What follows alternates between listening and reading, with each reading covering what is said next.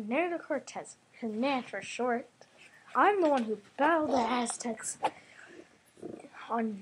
in their capital city, Tenochtitlan, on December 1520. But before we get to that, I went to the University of Salamanca to study law when I was 14 years old, but I dropped out in 1504 when I was 26. I went on an expedition with Diego Velazquez to Cuba in 1511. After the expedition, I got permission from Diego Velazquez to lead an expedition to Mexico.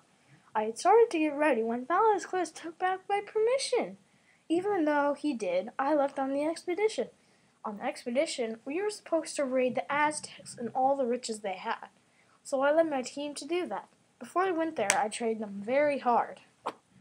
So they were like an elite force that was going to try and siege Tenochtitlan, the capital of the Aztecs. Before we marched, we gathered a whopping 200,000 Indians to fight with us. Before we got there, the Tumba tried to kill us. We beat them on July 7th, 1520. Then we marched on Tenochtitlan on December 1520 to find that they thought I was Quetzalcoatl, coming for revenge. I played like that for a while, then backstabbed Montezuma, their leader. The entire city turned on us, and we fought and came out on top. And I founded Mexico City.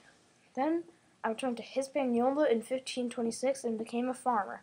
Then I sailed to Spain in 1528 and landed in 1530 and died in 1547. Bye, guys!